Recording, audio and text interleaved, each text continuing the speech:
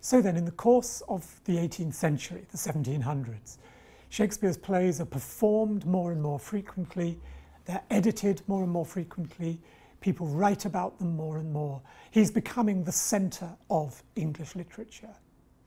But it was really towards the end of the century, and with one event in particular, that he took on cult status, quasi-divine status. David Garrick was the leading actor in 18th century England. He had originally been a pupil of Dr. Samuel Johnson. They had walked to London together, and Johnson had begun his career as a man of letters, including the production of that Shakespeare edition that we were looking at.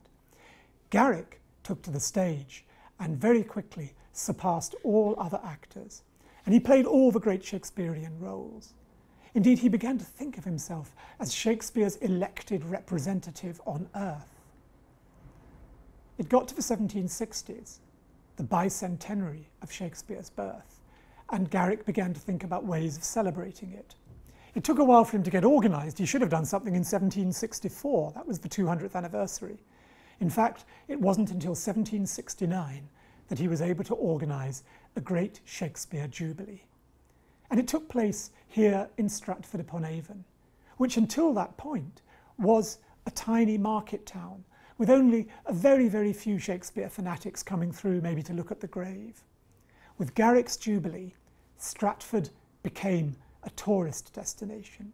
Indeed, we could say that the very idea of cultural tourism, of going to the shrine, the birthplace of a famous person, whether it be Mozart or Napoleon, that very idea began with Garrick's Jubilee and the idea of a pilgrimage to Stratford and a celebration of Shakespeare in the place where he was born and where he died.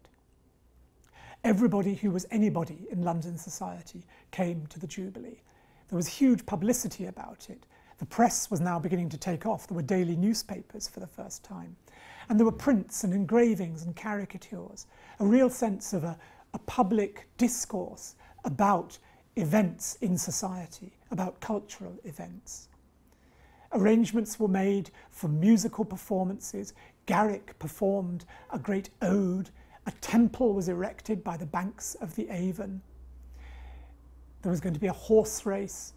The only thing that was not part of the festivities was a performance of a Shakespeare play. There were some choice extracts, but no complete play.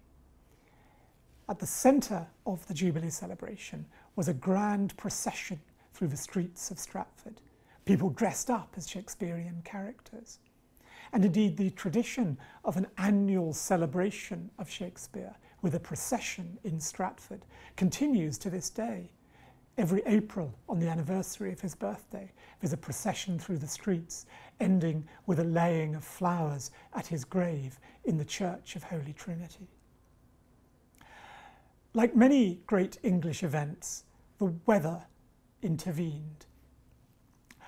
The final day, the horse race was completely washed out. The Avon flooded. The whole thing was frankly a bit of a disaster. But people went back to London with a very strong sense that Stratford was on the map and that Shakespeare was no longer just the finest English dramatist, but was the god of English culture.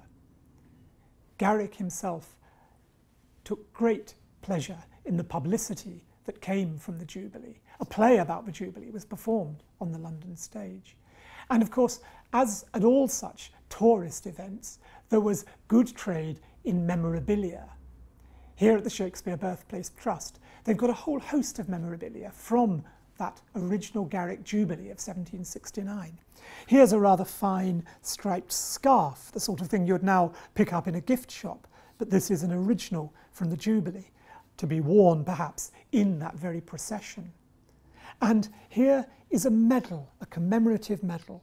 It has a ribbon, so you can pin it on, and on the front of it is an engraved, embossed image of Shakespeare with words going round it, "We shall not look upon his like again." Words from Hamlet applied to Shakespeare. And let's have a look at the back.